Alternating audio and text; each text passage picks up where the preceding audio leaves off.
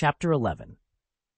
Looking at the raws again, I realized that Dracosaurus should actually be Dragosaurus, so I will be changing the term to that. Sure does make a lot more sense, since they were named after dragons. Teehee? The dwarves always found the existence known as to be extremely interesting. The dwarves were currently the oldest species amongst all living creatures. Their appearance had not changed for 4.6 billion years, and their head, Sahela, had continued to live throughout those 4.6 billion years. However, lately the beings known as humans, which appeared in the stories that their creator, Mount Dragonens, had told them about when speaking of his previous world, which was even older than dwarves themselves, had started to strut around the earth. With the character found in the world's oldest stories suddenly appearing as one of the newest living beings on Earth and walking around on it, there's no way it wouldn't attract their curiosity. The dwarves loved high-temperature environments and lived in stone towns created solely near volcanoes or underground collections of magma. They would, on rare occasions, make towns above ground. If they used the dragon crystals, then they had no trouble making stone buildings that were enveloped in scorching air that made it easier for them to live. They would always, without fail, make such towns above ground near where the humans dwelled. As for why they went out of their way to produce artificial heat so that they could live above ground, it was of course so they could interact with humans. The dwarves primarily made light of humans and just found them to be interesting wild animals that resembled them. It was only natural. Humans had to breathe or they would die. They had to drink water or they would die. And if their body caught on fire, they would die for some reason.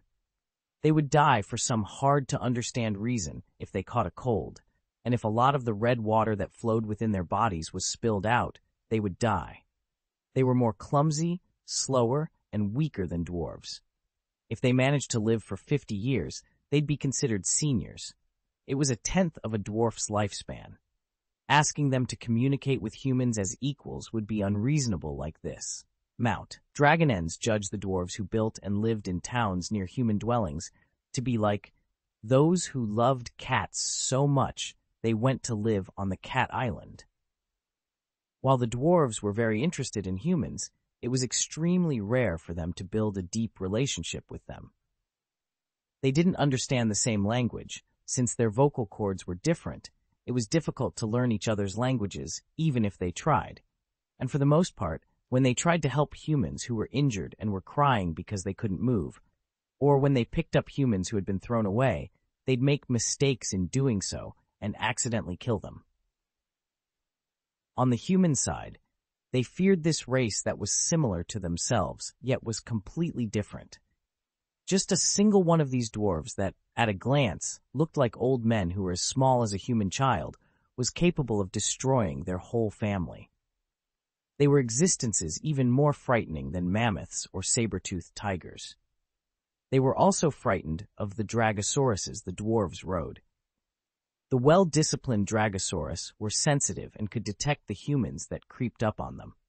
If the humans tried to touch them, they'd bite the humans with their sharp fangs. The dwarves were kind to humans, but that kindness was littered with danger, like a large animal that would inadvertently trample small animals. That is why contact between the two species was left at the level of occasional teasing.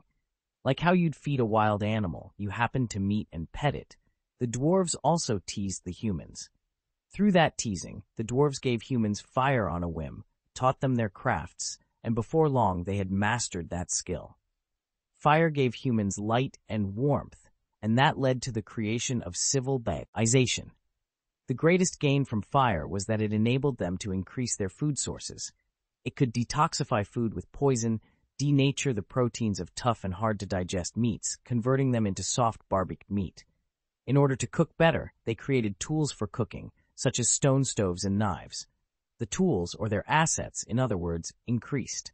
Sharp knives and light but durable earthenware, as well as fine fur clothes, held great value. And then, as the humans started to make various tools by themselves, they realized the value of the high-grade treasures that the dwarves possessed, and started to eye them. That was the beginning of the disputes. To humans, Infiltrating dwarven towns to steal treasure was the same as taking eggs from bird nests or taking bones from a mammoth graveyard. The dwarven towns did not have food, but they had plenty of beautiful, sturdy, easy-to-use, and useful tools. The dazzling metals and jewels fascinated the humans. The dwarves were people of the mountain, and the treasure that they dug up, refined, and polished from underground was like a possession of the mountain. The humans tried to steal that. The dwarves were not completely defenseless, and even if they aimed to come when the dwarves were away, generally the treasure was protected by a dragon, the Dragosaurus. The humans tried to use stone spears and bows to defeat them, but it was usually impossible. They were no opponent to the Dragosaurus. The Dragosauruses were one of the remaining dinosaurs surviving, and they possessed a strong skeleton, scales, and muscles. As a result of being domesticated by dwarves for over 100 million years, they had also become resistant to fire as well. All the weapons of primitive humans completely bounced off of them, and they would bite the thieves to death. However, unexpectedly, there were times when the thieves succeeded, like when the dwarves were out and the Dragosaurus was asleep, or if the Dragosaurus was old and weak, or they accidentally managed to crush its eyes and took the opportunity while it was writhing in agony. When they did that, the returns were enormous, and the human obtained an amazing fortune. The dwarven treasure and dragon killing gave them a legendary level of honor. It would become a tale amongst their tribe and be handed down through the generations, extolled for a long time through murals and mementos. On the other hand, the dwarves held their heads at Humanchen that obtained the habit of stealing. No matter how much they drove them off, they'd come back again. If they went to take back that which had been stolen, then it'd turn into a huge incident, as though their tribe was going to be destroyed from the attack of a calamitous beast. In addition, they'd arbitrarily settle down in vacant houses in the town, or snatch the feed meant for the Dragosauruses. Eventually, the dwarves became fed up with trying to drive them off or recover the stolen items, and abandoned the towns above ground, returning to the underground. The same things happened all across the earth, and with the arrival of the Ice Age as well, it was only a few tens of thousands of years before the dwarves completely disappeared off the surface of the earth. Only faint traces of the dwarves were left through murals and their treasure, as well as legends that continued to be passed down. A long time passed, and they were completely forgotten until the time when humans developed to mine for ore and started to dig deep into the earth. Chapter 12. A young mermaid girl, Ninian, was famous as an eccentric amongst her people.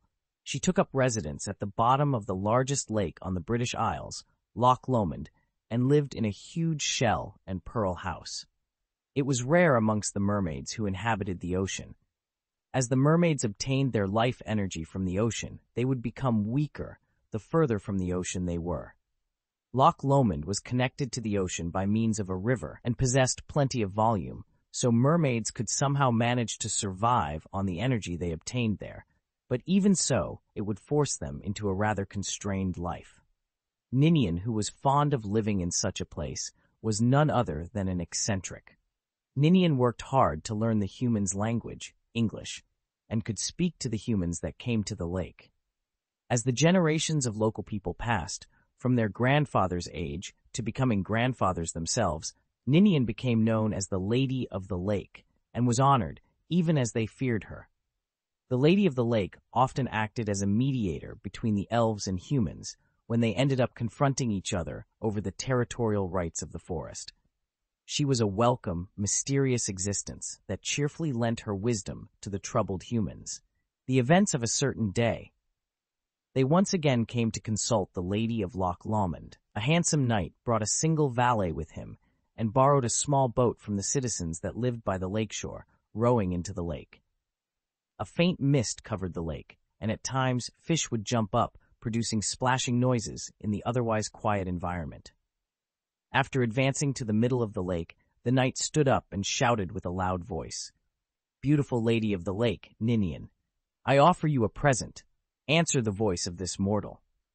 Answering his charmingly ancient-styled call, air bubbles rose close to the small boat, and the Lady of the Lake, popped her head out of the water's surface. The knight did not appear perturbed, but the valet who was seeing the Lady of the Lake for the first time fell on his backside in amazement. The Lady of the Lake had deep blue hair that reminded one of the ocean, characteristic of mermaids, and wore a silver tiara that had a large red jewel embedded in it. Pale, white skin could be seen through her light, smooth robe. The valet was surprised at seeing a lady who seemed like nobility appearing so suddenly from the middle of the lake, and after noticing that the bottom half of her bottom was like that of a fish's, he was surprised yet again. Hearing about it and seeing it in person were two completely different experiences. Arthur shrugged his shoulders in disappointment at his valet's unsightly state and then kneeled to hand over his present, a small horse ornament created by a mason. The Lady of the Lake happily received it and peered at Arthur's face, tilting her head. "Oh, aren't you Arthur? You suddenly grew bigger. What's wrong? Are you ill?" "Ninian, to humans, 20 years is far longer than you think it is. I've already grown to adulthood." Seeing the Lady of the Lake grasp the edge of the small boat while saying that in a worried manner, Arthur gave a wry smile, being the fearless man he was. When he had met her before, Arthur was still a very young boy. After 20 years passed, Arthur had become the King of Britain, but it seemed that the Lady of the Lake hadn't changed at all, even after the passing of 20 years. The Lady of the Lake spoke to him open-heartedly, like a village woman exchanging idle gossip. "I've heard rumors about you. You pulled out the sword of the Chosen One and became Britain's king, right? That's amazing.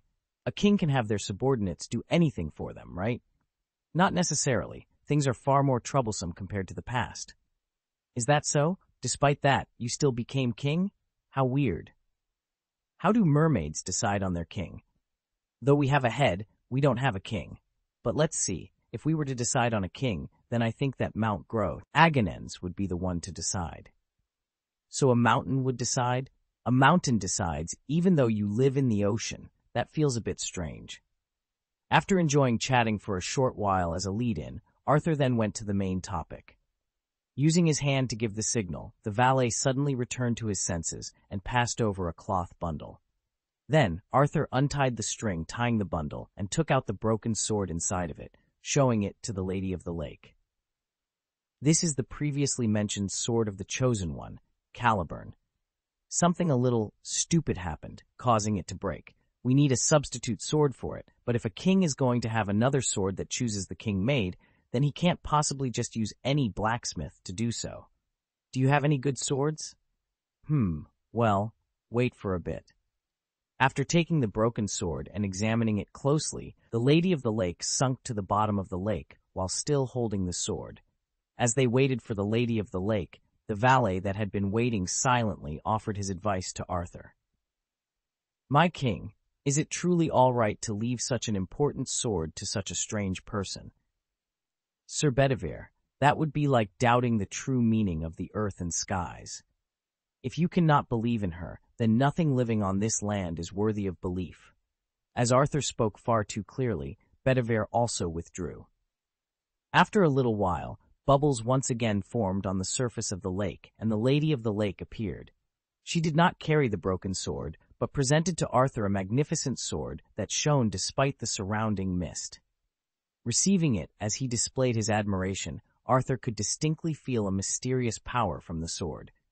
It's a sword forged by dwarves in the town of Avalon. Since it's made from an alloy that has a dragon crystal mixed into it, there shouldn't be any worries about it breaking as long as you're using it in the human world. Will that work? Of course. There is no sword of greater repute than this. That's good, but once you're done using it, remember to return it. It's an important sword that I used for my coming-of-age ceremony. Everyone laughed and said it was weird that it wasn't a trident, but as expected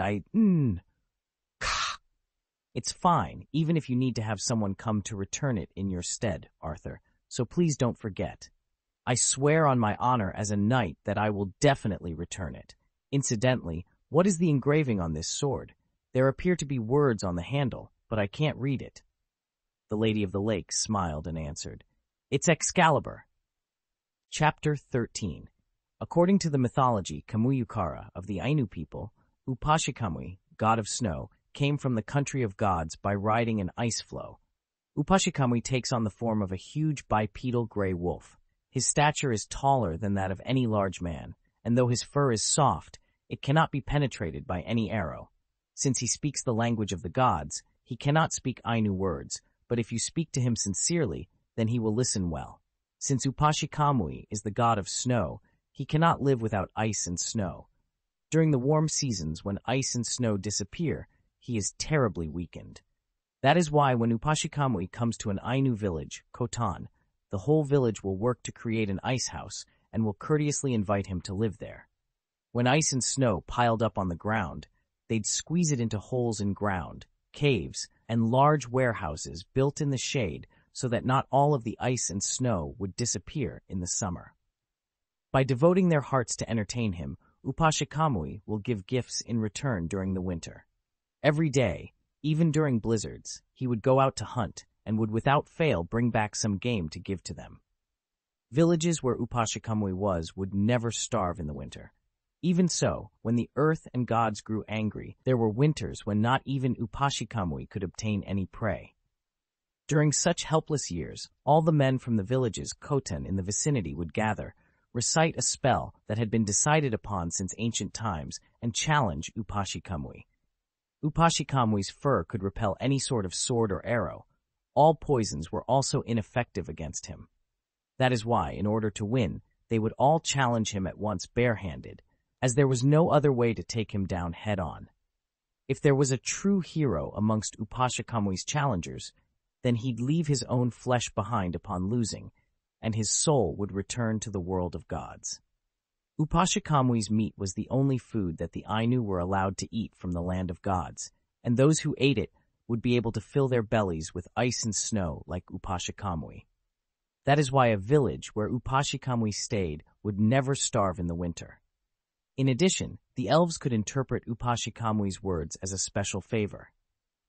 If there was something that Upashikamui absolutely had to say to the Ainu, the elves would act as his mouthpiece. In this manner, the elves became those who could communicate with the gods, Kamui. So if they came across an elf in the forest, the Ainu would have to bow politely, and when they entered elven towns, they had to take special care to act courteously. By doing so, the elves would help them during epidemics or catastrophes in return. Now then, over time, the mortal Ainu children turned into old men, and eventually their grandchildren would also become old men. As the months and years passed, Upashikamui, who lived in the village, would start to miss his fellows. Every night he would howl towards the moon, and gradually he would become more bad-tempered. When this happened, Upashikamui had to be sent to a suitable location before he became an evil god that kills people. The Ainu would guide Upashikamui to a snowy mountain, Kamui Mintara. This was a prestigious journey called the Uosamante, howling send-off. Upashikamui ate ice and snow and showed respect to high mountains. The harpies were also there, so he wouldn't be bored. As such, the snowy mountains were suitable as a final destination for the journey. After safely delivering Upashikamui to the snow-capped peak of the snowy mountain, completing the Uosamante, Upashikamui would share the claws from his body. Upashikamui's claws were the only weapon from the country of gods that the Ainu were permitted to use. The claws were so sharp that even without being polished, they could easily split iron apart. If you struck them together, you'd be able to call upon a chilly wave even in the midsummer. Upashikamui, who can perform such miracles and bestow such weapons, can be said to be the close, as Kamui that connects the gods and the Ainu. Keicho era year 9 Ando Kanasu. I.C. It was currently the Edo period. The Ainu had a castle of a feudal lord in the Matsumai domain. Having given a large monetary donation in order to be permitted to utilize the library, the depraved monk, a clergyman who violated the rules of the religion he was a member of, Kuishinbo nodded once before closing an old book. The details of the memorandum regarding folklore between the Ainu and Kamui, written by a military commander from that time, had become immensely useful as a reference. Recently, the Edo shogunate had found their hands being burned by the warriors of the aborigines of the Matsumai domain, the Ainu, when trying to reclaim the Ainu wastelands and develop it. If it was just the elves, who could be found in any place that can be called a forest, being stingy about each and every tree being cut down, then there wasn't any change from what could be found in their home country. However, the Ainu were even more radical than the Elves when displaying their opposition. Upon realizing that they were being cheated in the business transactions and negotiations, they absolutely would not stand down until they had received a sufficient apology. Even if you tried to reconcile with them by giving a large amount of money and treasure, they would see it as an affront and would fly into a rage. The hot-blooded samurai that had flowed into the Matsume domain during the Warring States period often conflicted with the Ainu warriors, but they had a defeat for every conflict that occurred. The claws that the Ainu warriors used would break their katanas like toothpicks, and they easily sliced up armor that wouldn't even allow arrows to pass through. But it was indeed understandable why the samurai were no match for them if the Ainu's weapons were bestowed upon them by a god. Even if they were the brave samurai of the Matsume domain, as expected, they hadn't received weapons from any gods or Buddha. However, what caught the eye of the depraved monk Quishinbo in the archives wasn't that. Quishinbo's imagination was struck. You could actually eat upashikamui. Quishinbo had conquered all sorts of foods. He had entered priesthood in order to eat the vegetarian cuisines of monks, and had become a depraved monk after being excommunicated for eating meat, despite it being prohibited. The priest's garb was quite convenient, as it could be used to obtain trust wherever he traveled just by wearing it. And the ultimate meal that Quishinbo sought out in the northern lands was upashikamui's meat. He had heard the idle gossip about the Aborigines that said they ate the meat of a god, and could not resist making the long journey. As a result, there had been some worth in doing so. Afterwards, the depraved monk, whose name had become the origin of the word Quishinbo, glutton, took the proof of the information he had obtained and set forth on a trip even further north in high spirits. Chapter 14. During the era of pioneering in the West, in the land of America, harpies were made into targets by those taking on the appearance of gunmen. Originally, Christianity persecuted the harpies. They saw them as ugly imitations of angels and made them out to be underlings of the devil that tried to cheat humans. They were thought of as ominous harbingers of calamity that summoned raging storms and tornadoes. Sailors in particular were so afraid of the harpies that brought storms with them that they'd have a heart attack just from the sight of them. The persistent attacks from the deeply superstitious humans caused the harpies to mostly disappear from the eyes of the Christian church by the 15th century. But the new continent was different. As long as you looked up at the sky, you were bound to see at least one of them. A bounty was placed on the harpies, and all of the gunmen tried to hunt and shoot them down in order to bring up their reputations. As harpies possessed the ability to manipulate the wind, a sharp sense of intuition, and they could fly quickly in the sky, it was not easy to hit them with a bullet. A trend was started in the new continent where being able to take down a harpy for the first time was a sign that you could be counted as a first-class gunman.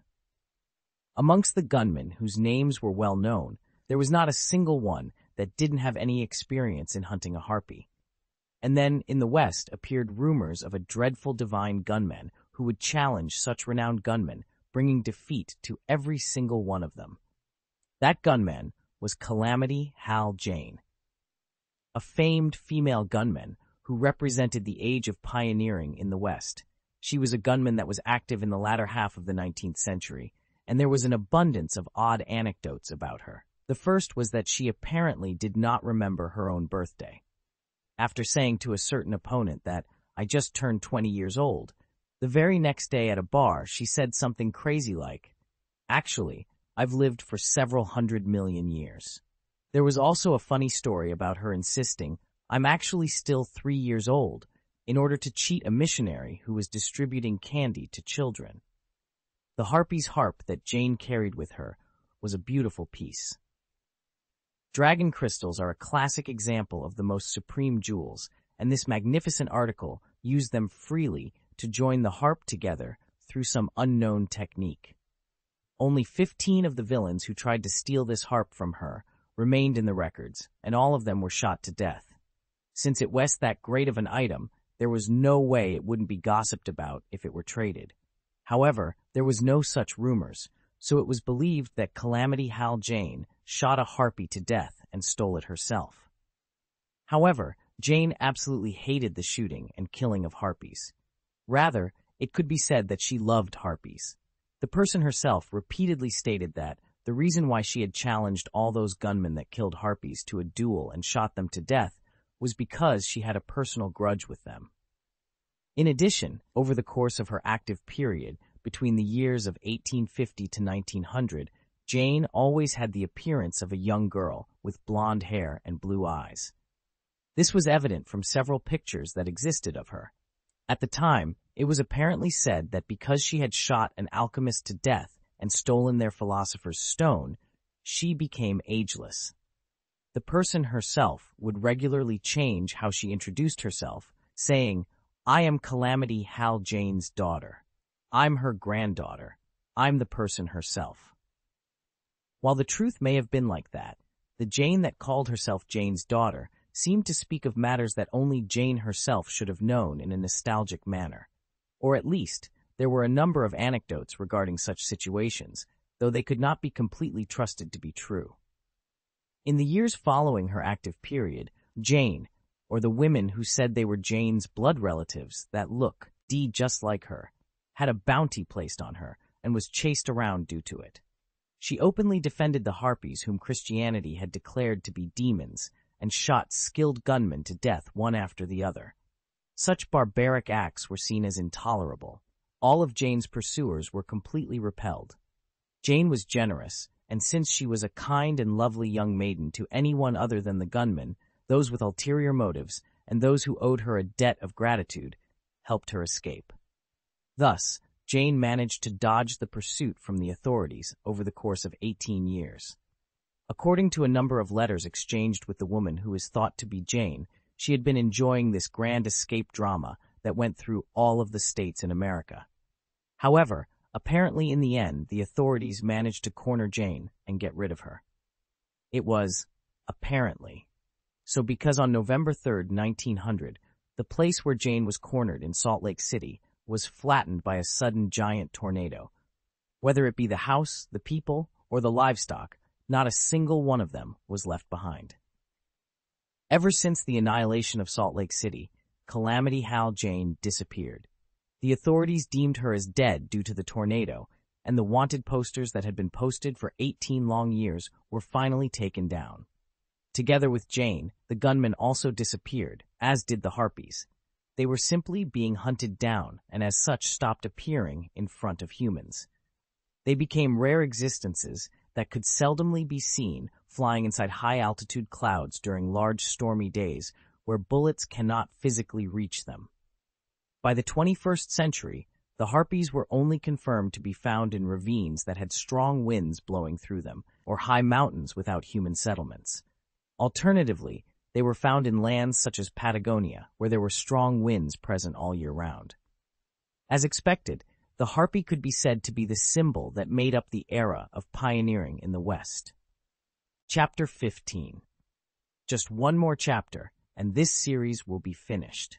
Confrontations between elves and humans regarding the forest had continued since the dawn of history without pause. In every age, no matter which region it was, as long as there was a forest, there were elves. The elves would become angry at the humans who cleared the forest in the area they were in, and in turn caused trees to encroach on the humans' town for 7 days and nights, completely transforming it into a forest. If the humans burned the elves' forest in retaliation to that, the elves would then turn the humans into fertilizer for the forest. While it was rare for the conflicts to grow that violent, it was certain that the relationship between humans and elves as a species was more inclined towards conflict as opposed to coexistence. Otherwise, there wouldn't be any way to explain the reason as to why in the languages of countries all over the world they shared the word elf as a common curse.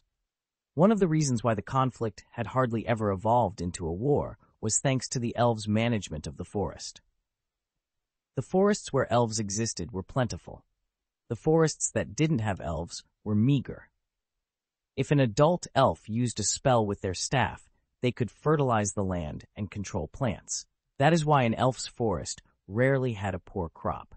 It always had a plentiful harvest, and the animals that ate that harvest would in turn become plentiful as well. To elves, humans were one of the animals in nature, and as such they would not say anything if they took a portion of the forest's blessing. The elves would only get mad when the forest was cut down on a large scale for lumber or in order to expand the arable land. The humans would also, naturally, become enraged when the land that they had worked so hard to cultivate was turned back into a forest by the elves. Even while the humans acknowledged that the elves made forests more plentiful, a large number of them thought of the elves as suspicious nuisances. The fighting spirit of the elves were generally weaker than that of the humans during confrontations over the forest, and as such would usually end with them taking a step back and compromising. As such, the sphere of human activity gradually expanded. Now then, this was an event during the spring of year 20 of the Showa era. Japan was right in the midst of the Pacific War and was hastening the evacuation of its capital city, Tokyo. With the memories and scars of the large-scale air raids that attacked Tokyo still fresh, an 11-year-old boy, Ashida Kenjiro, just barely managed to escape from a fire caused by an incendiary bomb. Even while he felt a sense of displeasure from having been forced to the countryside, he felt relief from the fact that the fear of having his home set aflame had been diminished. Kenjiro's older brother, Kenichiro, became a soldier and had gone to the front lines to battle for the sake of the country. Kenjiro had to live properly in order not to shame his brother's name. It was at the countryside village where Kenjiro had been evacuated that he saw an elf in the flesh for the first time. The outskirts of Tokyo that were being developed did not have any elves. The elves that he had seen in monochrome photos and paintings were completely different from a real elf, and were like beautiful foreigners with blonde hair and blue eyes. Somehow, Kenjiro could not believe the adults who spoke sternly of the elves, saying that the enemy nation's spies are disguising themselves as elves to infiltrate. If it were just imitating their long ears, then, well, that might be possible, but he couldn't believe that a human would be able to mimic the otherworldly spells and techniques cast with their staffs. Kenjiro pretended to be searching for edible wild plants and rapidly entered the forest that the local children feared and did not go close to. It was there that he met a cute young elven girl and became friends with her. She said that her name was Hachigatake Tsubaki. The elves used the name of their mountain as a family name, and then would attach the name of a plant to that. Kenjiro was fascinated by Tsubaki. His prejudice about the savages living in the forest by the countryside village being the same as those dodgy characters was soon swept away. Tsubaki's appearance and gestures were similar, yet dissimilar to those of the noble wives that lived in town. He could understand that they had a completely different kind of a refinement to them. After seeing the elegant and graceful Tsubaki, all the girls that were the same age as him seemed completely childish. When he said that, Tsubaki gently chided Kojiro, saying that, even if I look like this, I'm going to become 50 soon, so you mustn't compare us. The way that elves and humans aged was different. Even though she looked a bit smaller than someone the same age as himself, Tsubaki was actually about the same age as his own grandmother. Nevertheless, Kenjiro still found himself attracted to Tsubaki. Tsubaki taught Kenjiro how to play a leaf flute, how to create a boat made of tree leaves, and how to discern ripe fruit from unripe fruit. On hot summer days, they would strip naked and play together in the waters of the forest's mountain stream. Kenjiro burned the sight of Tsubaki's beautiful body as she frolicked with the fishes under the sunlight that filtered through the trees into his eyes. When Kenjiro gave a bit of what little sugar he had been distributed to Tsubaki, she delightedly gave him a traditional elven baked pastry in return. Just eating one of those baked pastries filled his belly so that he wouldn't have to eat anything else for a whole day, saving Kenjiro, who had been feeling hunger when he was both awake and even when he was dreaming. And then, those glorious memories of youth passed in the blink of an eye. With the war having ended, evacuating was no longer necessary, and thus Kenjiro had to return to Tokyo. Kenjiro exchanged his most valuable spinning top with Tsubaki's small knife, and they parted tearfully. The small knife that Tsubaki gave him was used solely to sharpen his pencils, and it would be 10 years after the war, when he was studying engineering for university, that he finally realized its value. Tsubaki's small knife clearly had the mark of a dwarven artisan. The dwarves that had been merely a legend up until the 19th century once again appeared in human history when they bumped into one of their underground towns when digging a tunnel deep into the earth. Every single article that they made was of high quality and were incredibly popular. However, due to concerns regarding thieves, robbers, and fraudsters if they carelessly spread their works around, their prudence caused very few of them to appear on the market. Depending on the work, a single sword was valuable enough to build a whole house. Since long ago, it was said that the elves, harpies, mermaids, and werewolves had trade with the dwarves, but it seems that was actually the truth. After graduating from university, Kenjiro took part in a job related to ships, and through many twists and turns, eventually started to work as a crew member on a ship setting off to explore the Antarctic. Before setting off, Kenjiro utilized his long holiday to go to the forest by that countryside village for the first time in 15 years. Tsubaki, who welcomed him, had hardly changed at all. As Kenjiro had grown taller, his point of view had also become higher up, and as such, she felt even smaller than she was in his memories. Tsubaki, who had seemed so adult-like when he was young, was but a small child. With Kenjiro having become an adult man, it was even more apparent now how the flow of time between them was different. As they went fishing in the mountain stream together, when Kenjiro talked about how this time he was going to be heading to Antarctica, Tsubaki's eyes brightened up, and she bit into the topic. According to the elven legends, Antarctica was where their creator was. Their creator was a mountain and had lived since the beginning of Earth itself, becoming the founder of all the mysterious races on this Earth, and had watched over the prosperity and decay of all life. What the Antarctic exploration team had found was probably that sacred mountain. Kenjiro hit the nail right on the head after hearing what she had to say. He had previously read a thesis that stated that after studying the geological layer at the base of the mountain, it became clear that it was an incredibly old mountain. The elves could not live if there wasn't a forest around. The fact that they worshipped a sacred mountain said to reside in the most cruel of environments, enclosed in Antarctic ice where not a single tree could grow, was an incredibly strange story.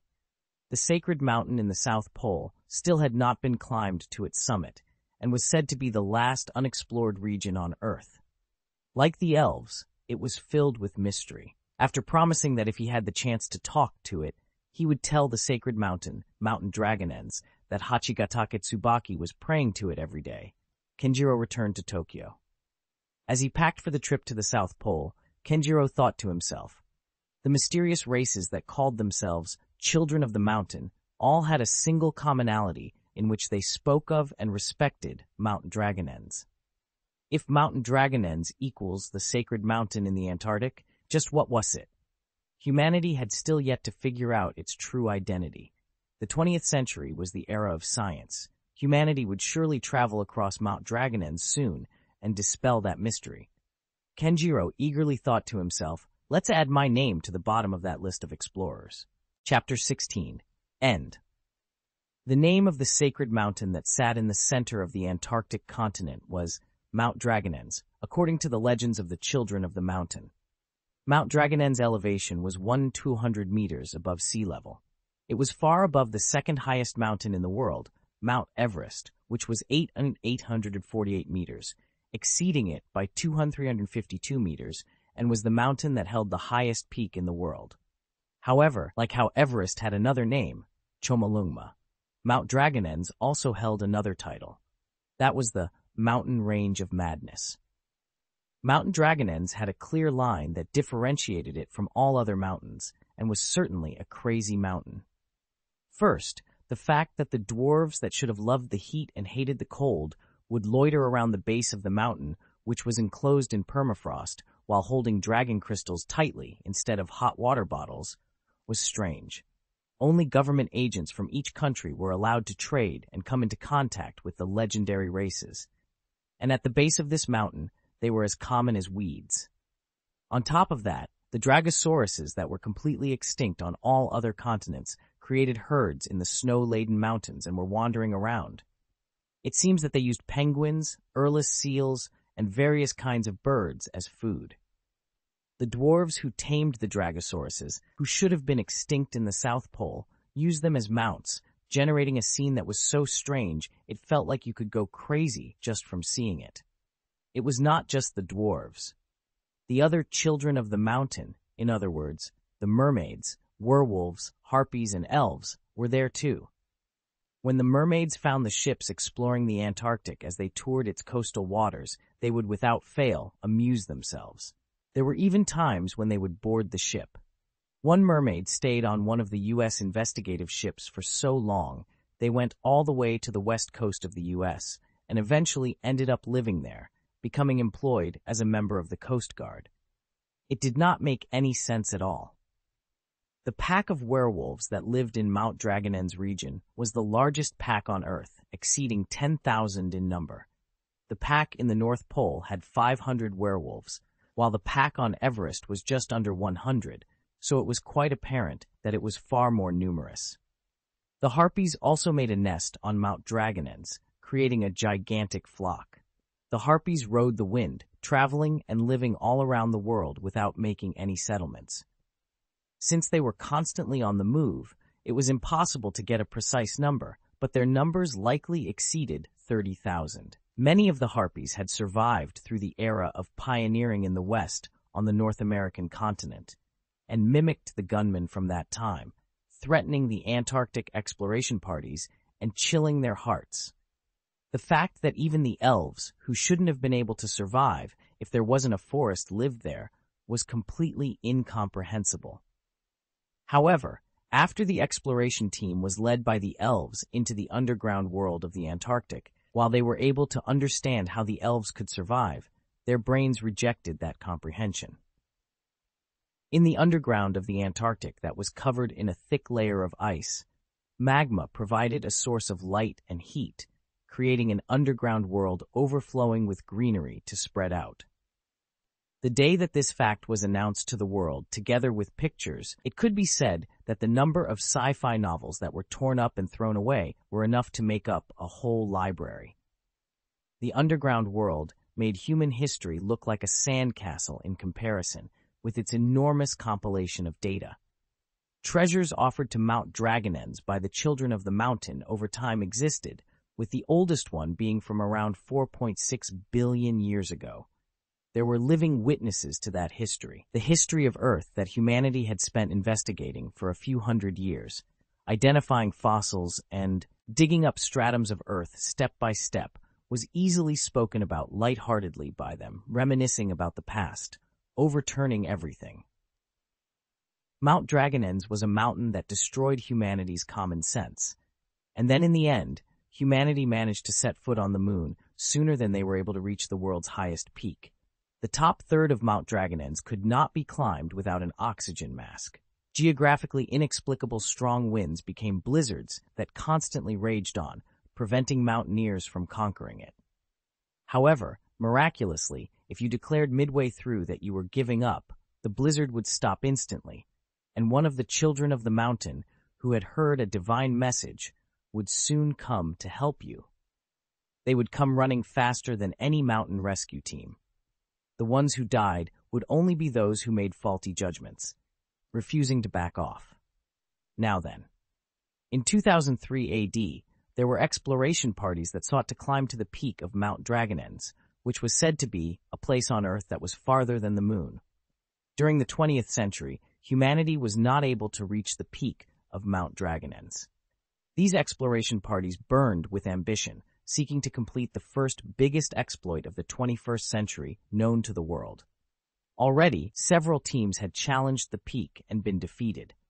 However, on the 8th campaign of America's Hillary team, things were completely different compared to all the other campaigns until then.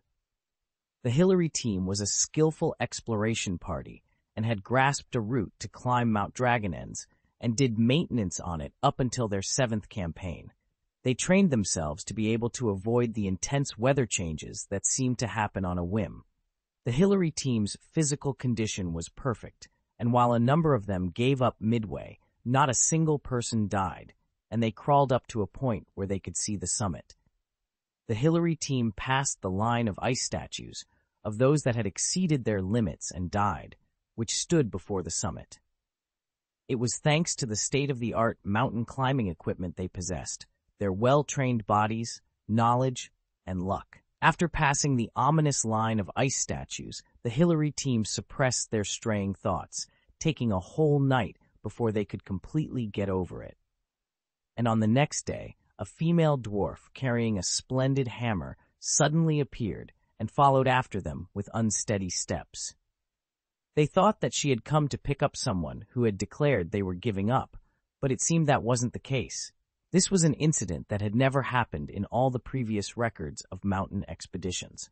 She simply named herself Sahela and would at times tilt her ear towards empty space and say something in the dwarven language. Speaking towards empty space was a peculiarity of the children of the mountain who lived on Mount Dragonens. According to the people themselves, they were listening to the voice of the mountain, but no matter what tools humanity utilized, they could not observe that voice. While curious about the mysterious dwarf that followed behind them, the Hillary team pushed themselves forward, squeezing out every last bit of energy as they advanced forward, and on the noon of that day, they managed to pierce a flag with stars and stripes on the summit of Mount Dragonens. The Hillary team shed tears while hugging each other happily. The sea of clouds that could be seen from the tallest place in the world had an incredible beauty to it. Sahela will lend this to you. Neil, you, take this. The head of the Hillary team, Roderick Hillary, who was trembling with deep joy, was told that by Sahela in broken English as she presented to him her own hammer.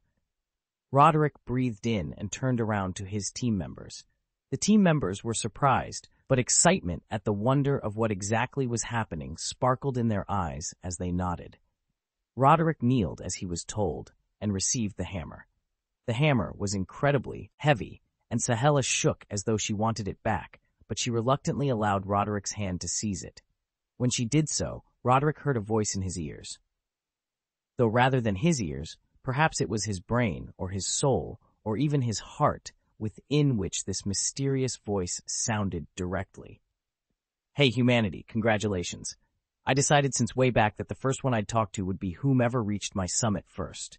It's been 4.6 billion years since I last talked to a Homo sapien. Well, why don't you sit and we can talk? Please listen. The story of Mount Dragonens' Mife is a long, long one. Translator comments. Well, with this, the series is over. Thanks to everyone who read this far. I certainly did enjoy translating about this crazy alternate universe with all 5 races and Mount Dragonens. I hope all of you enjoyed it too.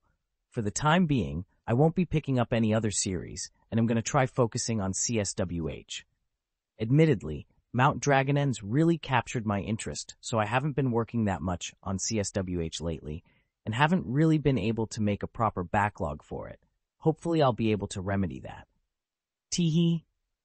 Stay safe, everyone, and I hope you'll continue reading my translations in the future as well.